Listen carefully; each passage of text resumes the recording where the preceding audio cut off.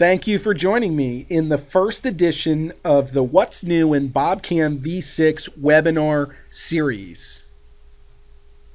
The goal of today's webinar is to review 3 new features of the BobCAM V6 that we feel will make your life easier when programming your parts. Now, as you know, my name's DePoalo. I'm the voice of the AfterDark video series. You can find me on Instagram at DePoalo or hashtag BobCAD-AfterDark.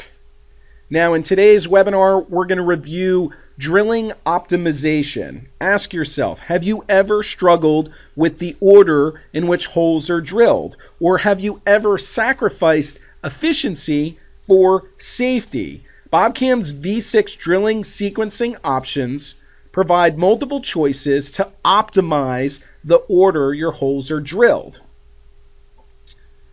We have new sorting options. There's 5 of them. We have reverse each operation, which we'll review in today's webinar. And then we also have pick order, which you can pick the order in which you're going to drill. Now, when drilling, there's 2 main factors you look at: how fast you can get through the holes and moving safely to avoid clamps and fixtures. BobCAM V6 helps you with both of these by providing these new sorting options. Again, the benefit is improved drilling efficiency and reduced cycle times. Now, we're also going to look at gouge checking with check surfaces. Ask yourself, have you ever been frustrated trying to create Toolpath that only cuts specific areas of your model, or trying to avoid cutting into walls, pre-machined surfaces, or even work holding? BobCAM's V6 gouge checking provides another level of containment for your 3D toolpaths. Using check surfaces, you can trim away unwanted toolpath or avoid areas of your model by a user-defined value. Okay, so you can select single or multiple surfaces that you want to avoid. You can check against the tool or the tool end holder. You can also retract or bump up your tool path if it runs into contact with either this single surface or multiple surface, either your tool or your tool holder. Okay, you can also trim away your tool path. So if it makes contact with any of these surfaces, you can trim that tool path away. Now, the big benefit here is more control over where your tool does and does not go. Now, the last subject we're going to talk about is toolpath updates for geometry changes. Ask yourself, are the latest design changes reflected in my toolpath? You know, the changed hole location, or maybe an additional clearance amount that we added, you know, or maybe, you know, I've fully programmed this part, but instead of holding it in a vise, maybe I want to use a fixture plate instead. Let's face it, design changes happen, and your ability to quickly update for them makes you a better and faster programmer. Okay, so we're going to talk about updating single features. Okay, updating all your features at once, you know, and also updating for changing of your machine setup location or your work offset. The big benefit here is significantly faster and easier updates for your design changes. Now, BobCAM for SolidWorks, this is our V6. Fewer steps get you there quicker. Better cuts provides more options for your cutting. And also, that fewer steps, better cuts, that equals more profit for your shop. Now, download your demo at BobCAD.com, or you can call us at 877-262-2231 at extension 123 for your live one-on-one personal demo, or to review any questions that you might have. All right, now let's get into the webinar. Okay guys, the first file we want to look at on drill optimization has to do with sequencing. As you can see, there's a bunch of holes that we want to machine on this plate here.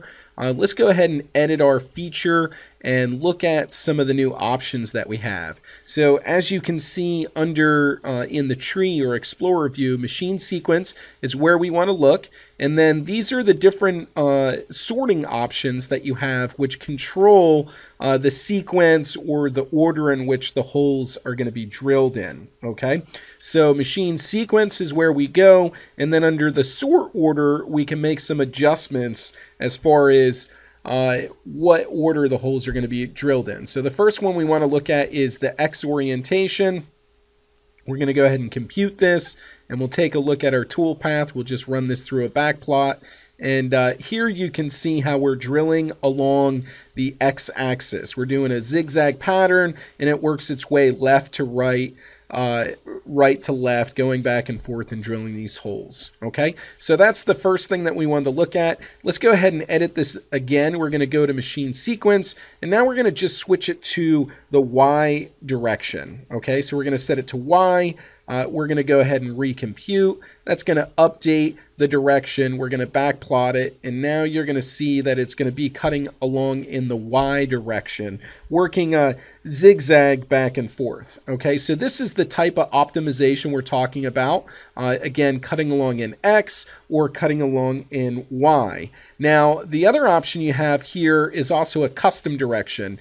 Depending on the placement or the orientation of the holes, we may want to adjust the angle in which they're cutting at. I'm going to put this on a 45 and recompute, and now you can see the drilling order is going to run along on a 45-degree angle. Again, this is the user-controlled sorting order with either an X direction, Y direction, or a custom direction. Now, another thing that we've done here that's very useful, if we go to machine sequence, let's go to the X direction, and I just want to look at start location for a moment. You know, right now it's set to the back corner. You can move this up to the front corner, and you're going to see that's going to change where it's going to start drilling from. You know, see how it's drilling from this first hole here.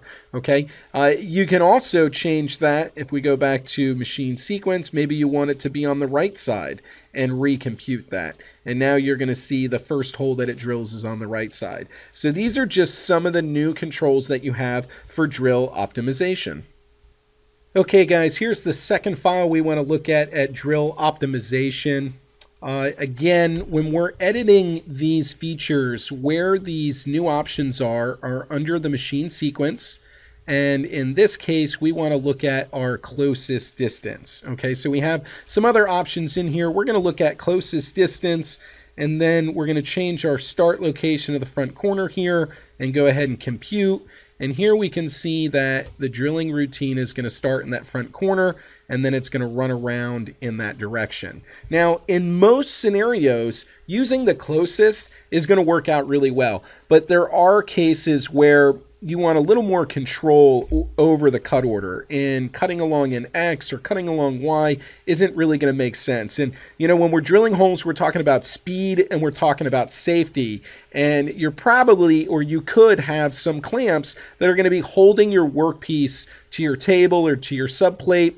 And a lot of times you have to watch out for these things, okay? So that's where the next option comes in really handy. If we go to sequence and we do pick order, now you're going to be able to go through and hover over the hole that you want to start with, and then you can just kind of connect the dots here in the order that you want. Maybe there's a clamp right there, so we want to move over. And then we kind of just come around like this. And this gives us a custom order. It's really easy to set up. Once you get everything done, we can check it down, recompute, and now you can see the updated drill order follows the order in which I picked those holes. All right, so again, this is great for clamp avoidance, really helping with both the speed and the safety factor. Here's our next file for the drill optimization. What we want to do is go ahead and edit this feature, go to machine sequence, and I'm going to uncheck this reverse each operation first and recompute. As you can see, I'm spot drilling or drilling some of these holes here. I am machining on 2 different Z levels using the drill groups in order to accommodate for that, to jump over that corner there. So here you can see we started in this hole and we worked all the way through, and then we were done. When we go to our drill, you're going to see that it's starting in this corner here. And depending on how big the plate you're working on or how many holes you need to drill, starting over at the first hole can mean quite a bit. This has to do with the speed side of drilling. Having to go back to that start hole, it can cost you seconds, and over long runs, it can cost you minutes, dollars, lots of money. So here we go. We come in here, machine sequence, reverse each drill operation. We recompute. Again, when we spot or center drill this, it's going to work all the way over. You can see it ends over here. And then when we come back and we drill this, you can see that it starts over on the right and then ends on the left. Another great optimization feature.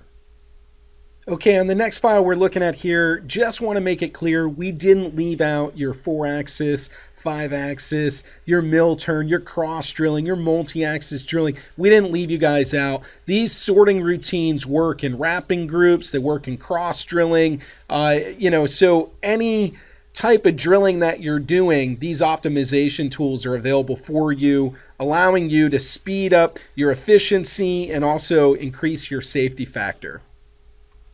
Okay, the next file we want to look at here is for gouge checking with check surfaces. Really excited about this topic. This is how you control where the tool doesn't and does go, or where it does and doesn't go, however you want to look at it, all right?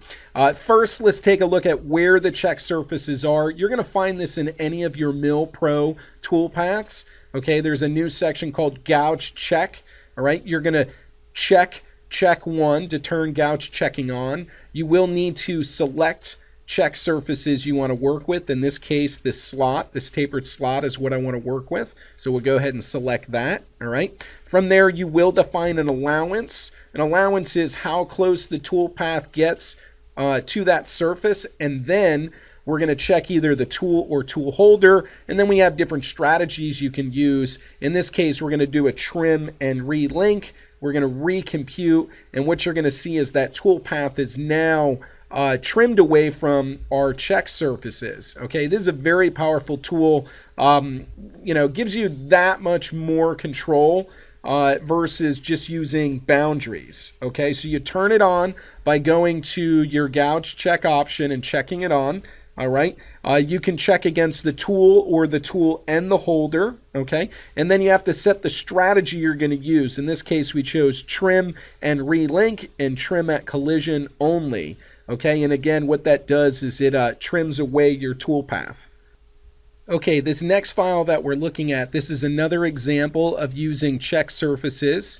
One of the things that I want you to notice is that in this example, we didn't select the walls of this surface. They're straight walls. We selected the top surface only. Okay, and the way that this works is you're going to set an allowance, and that allowance is going to tell the software how close the tool can get to that surface. So here's the allowance value. We're going to increase this number and we're going to recompute, and what you're going to see is the toolpath is now further away from that shape. Okay, so you can use allowance to set a different value that you want to keep the tool away from a surface. Okay, so unlike a boundary where you're driven by center, inside, or out, now you're driven by a surface and then how far you want to stay away from that surface. And what's really cool about this is you're not limited to a single group of check surfaces. You can use different values. So let's look at this real quick. Let's select our check surface here and let's go ahead and remove this one. So let's delete that one there, okay? All right, so we've selected this, this surface here, and let's say we want this one to stay within this value, and this one we want to stay a little bit further. Okay, so we're going to trim and relink. We're going to select this surface separately. Okay, so now we have two different groups, two different allowances. We recompute, and you're going to see one is going to stay further away from this surface, and one's going to be closer to this surface. So advantage of using check surfaces is you have 4 different levels. You can use different tolerances for different groups of surfaces. Now in this example, we're going to talk about, instead of trimming toolpath away, having it bump up or stay away from a surface by some amount, okay? So here you can see we have our toolpath being driven along these surfaces here, and we want to finish them, okay? So if we look at, let's see here, this is the surface that we're driving our toolpath along.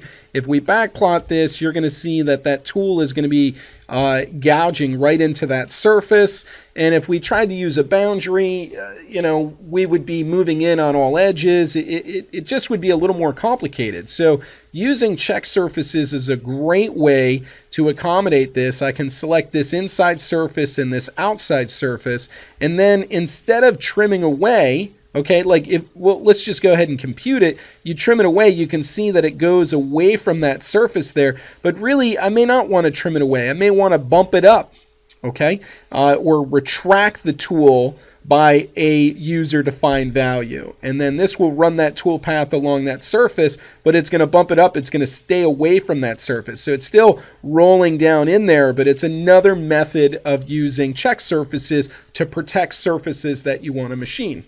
Okay, the next file we want to look at here has to do with design changes. Okay, so we're going to go into our file here, and we have these cuts here. We're going to just make some changes to the design, okay? And this happens often where a design change happens, all right? So we'll exit our sketch, and you can see our design change has happened. When we go back into the CAM tree, you're going to see a warning box comes up, okay? What we want to do is hit yes on this, and then we can recompute our toolpath. You can see right now our toolpath is in the wrong place because before the change we had already programmed the part, and then now we've updated the geometry for our feature, and what we need to do is recompute it to update for the changes. So we updated the geometry and then we recalculated our toolpath. Now that is a big part of geometry updates, is going in there, and instead of having to reselect your geometry, we can just update it automatically.